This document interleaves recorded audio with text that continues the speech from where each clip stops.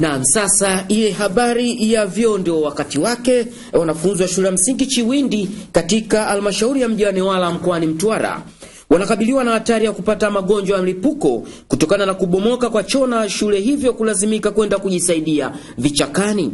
Hata hivyo, baada ya halmashauri kubaini tatizo hilo, imeanza kuchukua hatua ya ujenzi wa choo cha matundu 8 ili kukabiliana na changamoto hiyo ambayo inaambatana na uchafuzi wa mazingira unaofanywa na wanafunzi husika pale wanapojisaidia nje ya mfumo rasmi. Saidia kusema kweli msituni. Hivi baada ya vijaanza ya tunajistiri hivyo. Kwa tunajisaidia choo hizo bomoka mara kwa mtujengea choo zile kafa jistiri mpaka ilipojengwa choo hii ndio tutaanza kutumia choo. Zilikuwepo kipindi cha masika. Kulikuwepo na asili ya magonjwa yaliyotokana na hali hiyo hapo. Ila baada ya zoezi hilo naona zoezi hilo litakuwa limepungua, na ninawashukuru sana waleto wa msaada huu